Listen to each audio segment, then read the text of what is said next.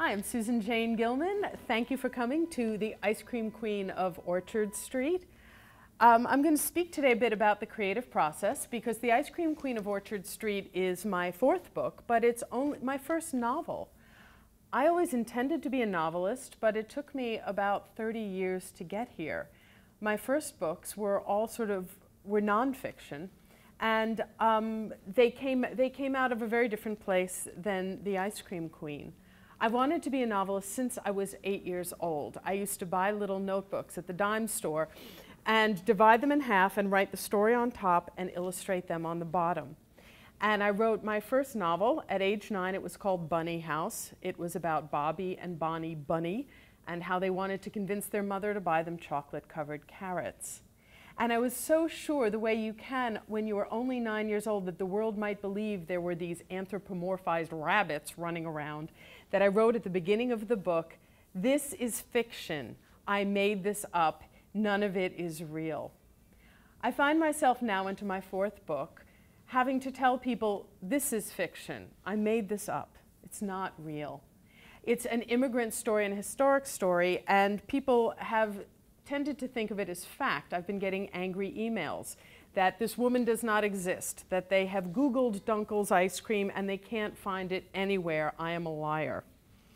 So I want to go back a little bit and tell you how this came about, because ironically my other books were nonfiction. I always assumed that I would write stories, that I would make up stories the way I loved to do as a child.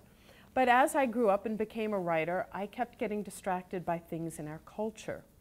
I set out to write the great American novel, or the mediocre American novel. I would just be happy with a novel. When I broke up with a young man I was living with and did not want to marry, and somebody sent me a book called The Rules, Time-Tested Tips for Capturing the Heart of Mr. Right. And the rules essentially urge young women to act like diet soda. Be artificially sweet and bubbly for the rest of your life, and you can trick a man into marrying you. And I said to some friends of mine, there ought to be a book about catching a life, not a husband. Something that helps us deal with all the messages we get as women, such as the fact that, people say that our bodies are more important than our brains. How do you deal with relatives who are putting pressure on you to get married? How do you treat your friends? How do you gain political power, negotiate a salary? All the things that are important to us as young women that will empower us, but it has to be funny and it has to be short because we're busy. And they looked at me and they said, well, you're the writer. You go ahead and write it. And I'd been working on a precious book of short stories. I'd been working on the novel, but this was the book that sort of resonated with publishers. And before I knew it, I had a bestseller. It was called Kiss My Tiara: How to Rule the World as a Smart-Mouthed Goddess. So then, okay, I sat down. I'm going to write the novel. And September 11th happened. I'm a native New Yorker. My whole family was here, except my husband and I. At that time, we're in Washington, D.C., and it was a very bad day. And afterwards, the only thing I wanted to read were true stories, but funny stories, light stories, something that kept me from having to take Xanax and that gave me hope in humanity. And yet, when I read the books that young women were writing, all these memoirs were about being single or going shopping.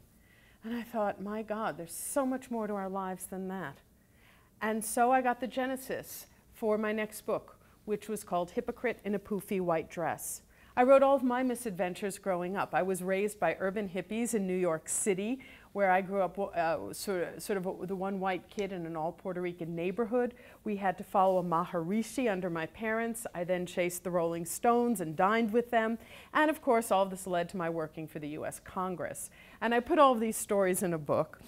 And when that became a bestseller, I said, okay, now I'm going to write the novel. I'd actually had an idea which was based, again, on something that I had lived through myself. When I was 21 years old and I got out of college, a friend of mine and I, in a drunken night at a pancake house, came up with a plan that only two drunk 21-year-olds at an IHOP could come up with, which was to travel the world based on the placemat at the International House of Pancakes. And we thought, we're going to plan this epic trip, and we're going to start where nobody we know has gone before, in the People's Republic of China. Now, China at that time, this was in the late 80s, would be the equivalent of deciding to go to backpack through North Korea today. It was a country that up until then had really been in lockdown. There were no direct flights, there were no direct phone lines. It was sort of, like a great mystery to most people. But we decided we were young, we were educated. How hard could this be? And we found out. We arrived in China not speaking any Mandarin. We hadn't even looked at a map. And we found ourselves quickly over our heads. We were under government surveillance most of the time. Every time we stopped on the street, they hadn't seen us. The Chinese people had not seen Westerners tromping through, and me, in an 80s cut-off sweatshirt with rhinestone earrings. And we were the freak show. And so whenever we would just stoop down to tie our shoe or to get something out of our pockets, we'd get crowds of people around us. So we were constantly watched. And we were hungry because, unbeknownst to us, there were not a lot of restaurants in communist China back then. And if they were, their menus were all in Chinese. And they didn't have pictures. And this is so immensely naive, but we were surprised. And so we were hungry. And we started to fall apart.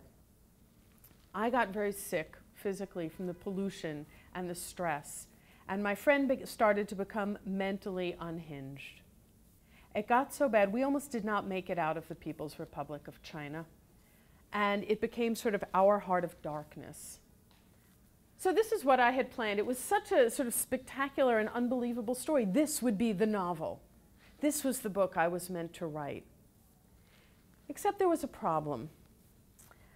At that time, we had just gone to, we, being the United States, had just gone to war in Iraq for the second time. And I overheard our president, well, overheard, like on television, saying that the invasion of Iraq would be a cakewalk. And I turned to my husband and I said, that sounds like something stupid I would have said at 21 in the IHOP. The idea that we could just go into another country and it would be easy.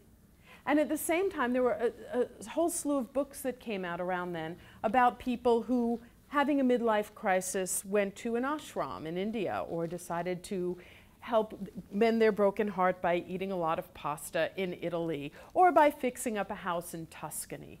There was a general feeling, politically, socially, culturally, in the United States, that all these other countries in the world were really there for our enrichment, for our own personal makeover, or for our national gain.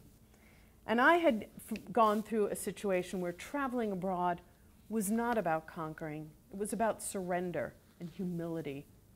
And so I realized I had to tell the story of what happened to me in China as the truth, and talk about what it's like to be humiliated, to behave badly and have bad things happen to you, and also the unexpected things and the goodness of people from many different cultures who really just saved us. And so that became my third book, Undress Me in the Temple of Heaven. And it's a true story. People never think that it's true. They think it's a novel. So then I could turn, finally, to writing the novel. The Ice Cream Queen of Orchard Street. The inspiration for this was born out of my being a New Yorker and obsessed with ice cream. I am the founder of the Susan Jane Gilman Institute of Advanced Gelato Studies. The research is extensive, ongoing. If anybody here wants to help be a research fellow, see me afterwards, I'll hook you up. As such, I used to love a local brand here. It was all along the Northeast. I don't know who here remembers it, but it was called Carvel. And Tom Carvel was the owner, and he did his own commercials. And you can probably, I mean, if you're watching YouTube, Google it. They would have ice cream cakes, novelty ice cream cakes, Fudgy the Whale, Cookie Puss. I'm not making that up. I don't know who came up with Cookie Puss. And he would get on and he'd say, have a nice Fudgy the Whale cake for a whale of a dad on Father's Day. And he was so gravelly, and these ads were so homespun that you felt you had to eat Carvel ice cream or he might have a heart attack. So one night I was playing this for my husband on YouTube, and I Googled Tom Carvel to read about him. His name was Tom Carvalis. He was a Greek immigrant who arrived in the United States with nothing. And slowly he built this empire of ice cream franchises. And it struck a chord in me. I said, that would make a really interesting story. Then I read about Haagen-Dazs, another one of my personal favorites, which is this sort of luxury Scandinavian brand of ice cream. It was created by two Jewish immigrants in the Bronx. Their parents had come over from Russia. They too were poor, and they wanted to create a luxury ice cream, and they created this sort of fake Danish feel and name to it because they felt the Danes had been really good to the Jews during the Holocaust. When I read their story too, rags to riches, again, I had to write about this. But there was a problem. All these real-life ice cream makers, Tom Carvel, Rose and Ruben Mattis, the founders of Haagen-Dazs, they were all genuinely good people. They had their dreams come true in America, making something sweet that everybody loved.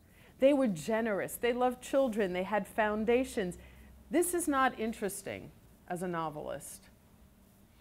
I have had an impulse for a long time to write a really delicious, difficult female anti-hero. I feel like we haven't had a lot of them in modern American literature, not really since Scarlett O'Hara. We've had some psychopaths. We've had some people who start off bad but wind up good. But I wanted somebody whose own bravado and chutzpah and sheer tenacity, even though she's difficult and unlikable, makes her rise. And then I thought, oh, what if somebody who was like Leona Helmsley or Martha Stewart created an empire, an ice cream empire? What if somebody like that, what if Paula Deen had a children's kiddie show on Sunday mornings? What would that look like? That got interesting. And so the Ice Cream Queen of Orchard Street was born. It is the tale of a little immigrant girl, Malka Treynovsky, who arrives in New York City in 1913, where she's immediately crippled and abandoned on the streets of the Lower East Side. She's taken in by the man who accidentally cripples her, an Italian ices maker, Salvatore Danello. And through her own tenacity as an orphan, as somebody who's handicapped, as a Jew, a female, a child in the middle of a vast city, through her own tenacity and cunning, she rises over the course of 70 years to become a woman who President Eisenhower himself christens the Ice Cream Queen of America. She is the doyenne of an ice cream empire, along with her husband Bert. She has her own Sunday morning TV show. She is a celebrity. She's a spokeswoman. She's everybody's ice cream mama. She hates kids. She would rather drink than eat ice cream. And she is difficult. And in the course of her story, we hear her rise and her spectacular fall. So I'm going to introduce you a little bit to her. I will read you just the beginning, where a book should start, and you will hear her voice and who she is. Just so you know, I recorded the audiobook of this. So I've learned to channel the character. So you will get to meet her in the beginning. We'd been in America just 3 months when the horse ran over me. I don't know exactly how old I was, 6 perhaps. When I was born, they didn't keep records. All I remember was running down Hester Street looking for Papa. Overhead, a bleached sky was flanked by rooftops, iron fire escapes. Pigeons circled, street peddlers shouted, chickens squawked. There was the strange rickety calliope of the organ grinder. Great upheavals of dust swirled around the pushcarts, making the shop signs swing back and forth like flags. I heard a clop, then I was tumbling. There was a split-second flash of hoof, then a white-hot bolt of pain, then nothing. The horse that trampled me was pulling a penny ices cart. What a peculiar twist of fate that turned out to be, no? If I'd been crippled by, say, a ragman or a coal vendor, I would never have become Lillian Dunkle as the world knows her today. Certainly, I would never have become a legend at all. The public, however, always assumes that my fortunes are due solely to my husband. Oh, how the media hates its queens, how it begrudges us. That horrible photograph the newspapers keep running now, the one that makes me look like Joan Crawford getting an enema, is all the proof you need. So quick they are to judge. But let me tell you, darlings, the Wonder Tundra with chocolate chips, rainbow sprinkles, or chopped peanuts mixed into order.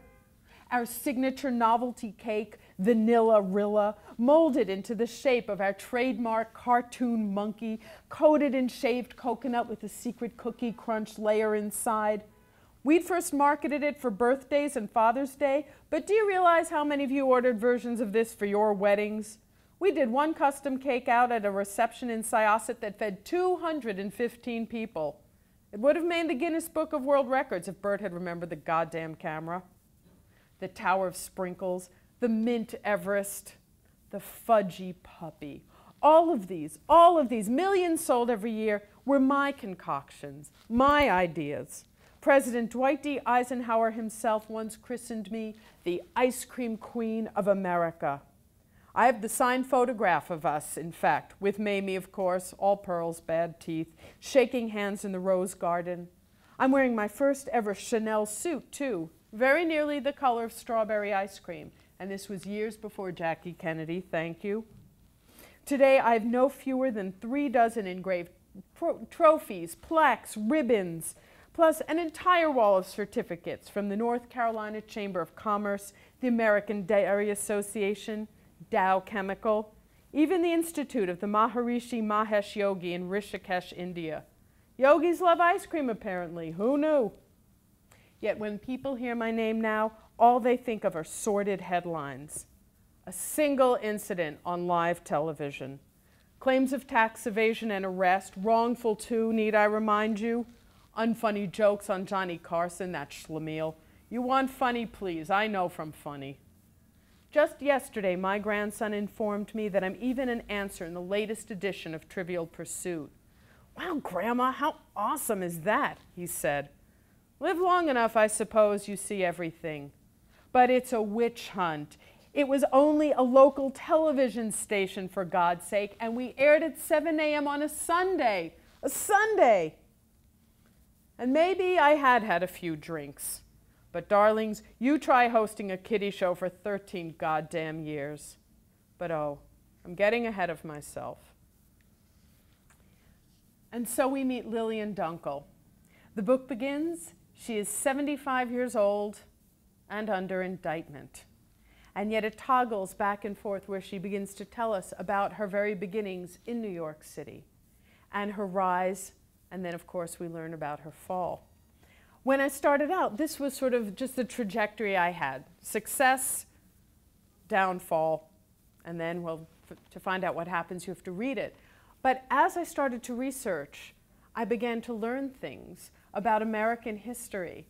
Because as I first became obsessed, of course, with the ice cream. This woman knows everything about it, where it came from, the history of it. And as I learned more about what ice cream production was like in 20th century America, I saw that it was intimately tied to the biggest events that happened in our country. For example, Prohibition was fantastic for ice cream production because you had all these saloon owners and tavern keepers. What were they going to do with their properties? Not everybody could make a speakeasy. And so they turned all these bars into ice cream parlors, which makes sense because, you know, the old-fashioned ice cream parlors sometimes, you know, they would have the stained glass lamps in them. Sometimes they would have a high bar. That's because they probably sold alcohol. And what people don't realize is during the Roaring '20s, when you're reading about bathtub gin, actually more ice cream was sold than bootleg liquor. There were more ice cream parlors than there were speakeasies. So the production really took off then. And of course then comes the Great Depression, and with it also the repeal of Prohibition. And the ice cream production plummets, so much so that you started having bootleg ice cream makers. And these were people who would make ice cream not up to standard. They would use like milk powder and less milk fat and sugar, and they'd sell it under the table to legitimate producers who would pawn it off as their own product. So you had this whole black market of fake ice cream going on. And then in World War II, the United States government became the largest ice cream producer in history. And so I'm going to read one small little section here, which shows you how this impacts Lillian Dunkle's life. Because what happens is that as an ice cream maker, she ends up being impacted by American history and also affecting it. Her fate is entwined with that of our country itself. And then after this, I'll take any questions. Imagine a single regiment of beleaguered men landing on a tiny island in the middle of the South Pacific. As they stumble onto an empty white scythe of beach, a lone Japanese warplane rips overhead. Yet just as quickly, it disappears. The horizon seems to absorb it. Slowly, the U.S. soldiers of the 81st Infantry realize they are alone. The Japanese have believed that the sheer size of the Pacific will hobble America's war efforts. The distances to refuel are simply too cumbersome. Yet the islet of Ulithi is perfectly situated between Hawaii, Japan, and the Philippines. Its volcanic crags barely poke above the ocean, and the Japanese have relinquished it. Within a single month of the autumn of 1944, the United States converts this blip in the ocean into the largest secret naval base in history. A port is constructed holding several hundred vessels. An airstrip is cleared. Floating dry docks are brought in to repair enormous battleships. An entire water distillation plant is anchored beside a bakery large enough to grind out thousands of loaves of bread, cake, and pies every day. The Second World War. You want to know about Kristallnacht and Iwo Jima? Well, there are books and movies for that. Go take yourself to a library. What I can tell you, darlings, is that in World War II, nearly every nation on earth stopped producing ice cream. Sugar was too scarce. Equipment had to be redirected to the war effort. In Italy, Mussolini banned ice cream simply because he woke up one morning and decided it was decadent. Only the United States of America decided ice cream was an essential item for troop morale. And so it alone continued producing, ordering ice cream freezers on submarines, tankers, cargo ships. Over the course of the war, the United States military became the largest ice cream manufacturer in the world. And in 1945, another vessel pulled into its port of Ulithi. This was called simply the ice cream barge. It was commissioned to become the world's biggest floating ice cream parlor. Made of concrete, it didn't even have an engine. It was a refrigerated leviathan that had to be towed across the Pacific. And among its crew of 23 soldiers was one civilian who'd been given a special dispensation from the Army Corps of Engineers. He alone was in charge of overseeing the enormous ice cream freezer that churned out 15,000 gallons of ice cream per day. For the duration of the war, he alone toiled inside the concrete hull, ensuring that the machinery he helped design remained in perfect working order. This man, of course, was my husband, Bert. And so there you have it. You have the story of Lillian Dunkle. You have the story of ice cream. You have the story of the United States of America. And this has become what started as a small idea, watching, Googling an advertisement for the ice cream of my childhood, and a beloved gravelly Greek immigrant who I didn't even know was such. And it turned into a 500-page, historic, delicious novel. Thank you for listening.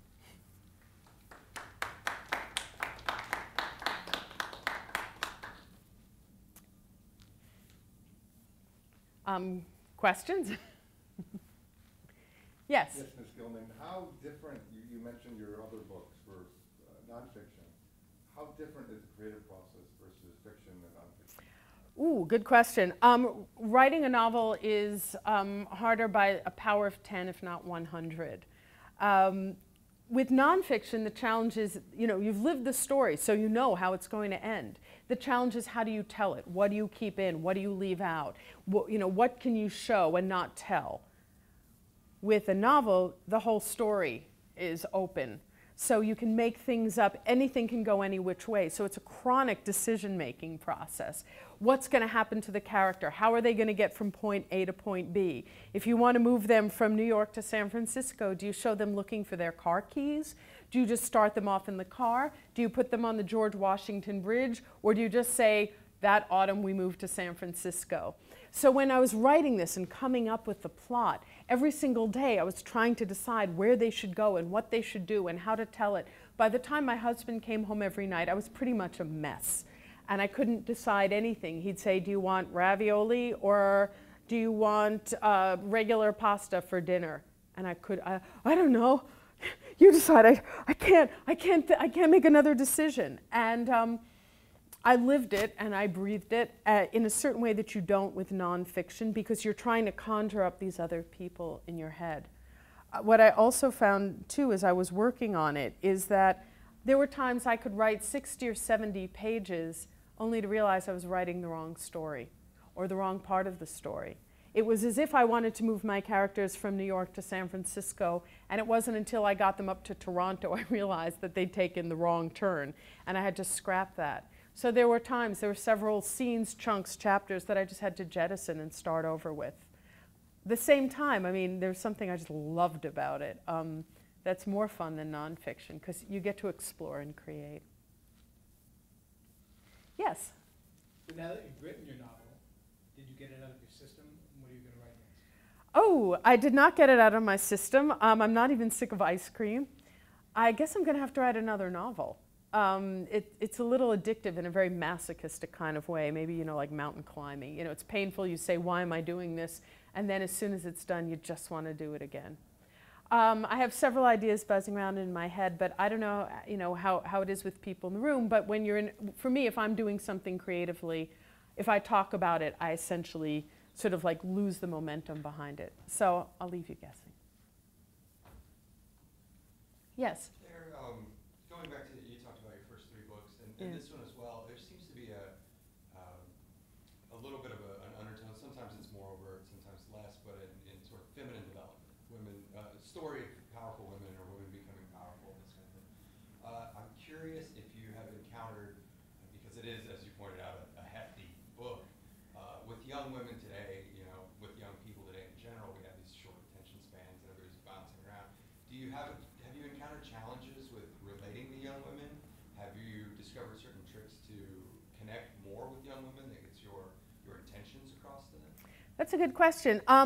I think because even though I would no longer fall into the rubric of young woman, but I'm perpetually immature, I don't have trouble bonding at all. You know, I can fit right in with 15-year-olds or 25 or 35-year-olds. I think women really respond to other women when we speak the truth. We are not sanctimonious. We have a good sense of humor, and you know, we just remember what it was like. I feel like I'm all ages at all times. And there's so much dreck that is still being geared towards women. There's this phrase chick lit, which is really offensive. There are all kinds of genres in literature. There's YA, young adult. There's, you know, there's dystopian lit. There's sci-fi. There's thriller. There's crime. Only the phrase chick lit carries this really negative connotation, the idea being that it's by young women, for young women, and therefore it's stupid and brainless and it's touchy-feely and about emotions. And that's not to say that there aren't books like that out there, but it's used to sort of tar anything by women or with women who might be included or even part of the audience. And I find that makes it much harder. And I think my fellow writers, older and younger than me, find that is just being given sort of legitimacy if you're writing from a point of view of your half of the species. And readers, I get a lot of email from men. I didn't think I would like your book, they start out. My wife was reading your book next to me in bed and laughing. My girlfriend gave me your book. I wanted, you know, I saw that my girlfriends were passing around your book and wondered what this was. And I read it, and it was really funny, and it was really good, and I got a lot out of it. And there's this surprise. So that's what I hear from the men. And from the women, I get, you understand me. I can't believe it. I'm a 16-year-old gay woman out in Oklahoma, and when I read Kiss My Tiara, I felt like I wasn't alone for the first time. Or my friends and I backpacked. We went backpacking, and I felt so freaked out that something was wrong with me because I wasn't having a good time. I loved Undress Me in the Temple of Heaven. When you speak to a truth that is not about, you know, girly stuff and, you know, about hair and makeup and diet and being decorative, I think women respond to that. We're hungry for it because so much of what is geared towards us, whether we're 7 or 70, it's pink, purple sparkles. Yes? Since we are here, like you said, Google, how have you seen maybe technology change book reading habits or book selling habits? Oh, ebooks. It's changed the industry, first, obviously, because I'll tell people about a book and they'll say, hang on, and they'll get on their technology and they'll download it instantly. And for a writer, in a certain way, that's kind of great. You know, I get a lot of, oh, where's your book? Oh, I'll go pick it up at the library. And there they buy it in front of you. That's kind of cool. The problem is then you can't see people reading it in front of you. There's something really nice, you know, I was on the Amtrak and I look up and somebody's like this. For a writer, like that makes your heart sing. It's like, oh my God. And so the technology has made it harder for your book to be anything but, you know, but digits, but binary code. And that's a little unnerving if you're a writer. Certainly now all of us writers, you know, I'm on Facebook, I'm on Twitter, I'm on Instagram, I have a blog. I don't have time for Tumblr because I'm actually going to try to write another book. But it does diffuse our own attention and our own writing. And then there's everything that's going on right now with publishers, with the pricing of ebooks, with Amazon, and you know, that's a whole other mess, which is, in my mind, threatening writers because there is talk about doing away with traditional publishing houses. And I will say this since I have a forum. I read something yesterday about how if Amazon does away with traditional publishers, it's a good thing. Writers don't need editors. All you need is a good spell check program and an editing program, and you can do it yourself. So I would like to say this. My editors are not middlemen, and my editors cannot be replaced by a program.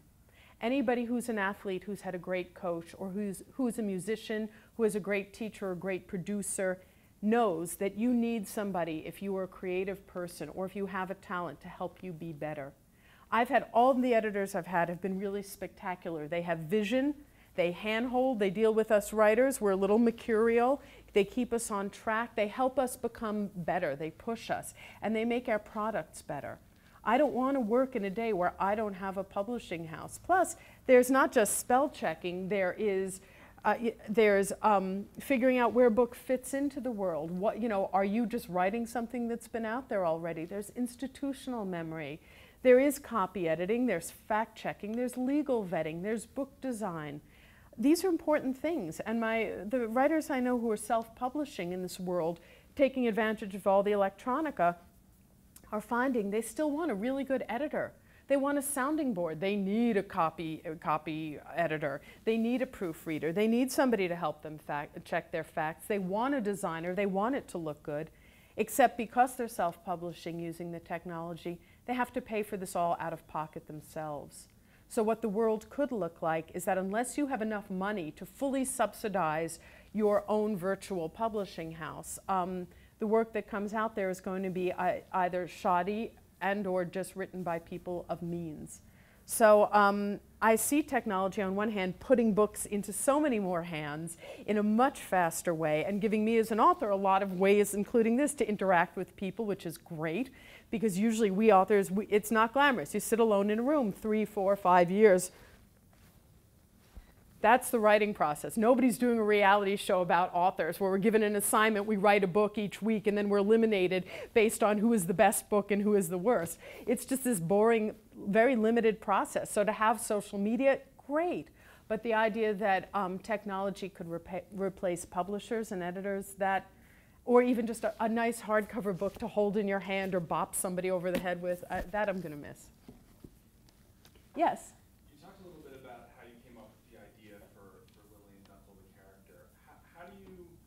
How do you keep a character that you've made up? How do you make that character authentic as opposed to caricature?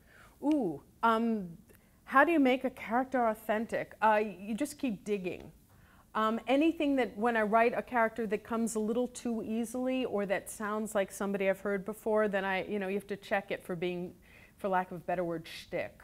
And the more you immerse yourself in the world, you think about things. And it's kind of an acting exercise. I took some theater classes when I was really young, like in junior high school, and I still call upon that, to get into their heads. As a writer, I think, I'm every character in the book here. I'm Spreckles the clown, which is played by a closeted gay man named Harvey Valentine, who shows up in the 50s. I'm her 19-year-old grandson, Jason. I'm her dyslexic husband, Bert. I am the Danellos, the immigrants who come and bring her in. At some point, You have to get into their head and imagine, how is it going to be? And what would life be like? And how would people see things? You're constantly sort of shape-shifting as a writer. And we're all, I think all of us, I can speak, are on the lookout for cliche, for keeping something alive. And there are also skills you learn as a writer. I went to an MFA program, and there tends to be an idea that we writers, we're hit with a bolt of inspiration that just pours out of us. But there are tools to writing, like there are to playing music or playing a sport. You learn how to show, not tell. You learn how to write a three-dimensional character.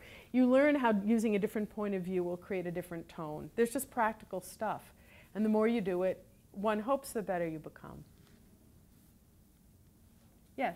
I have a question about kind of choosing to write a historical novel, because when you're coming from an all nonfiction background, that's all very present. Like you were saying, all of your books have come out of sort of immediacy of your experience. Yeah. And so I'm wondering if you had set out to write a historical novel, or if that was just the story that presented itself to you.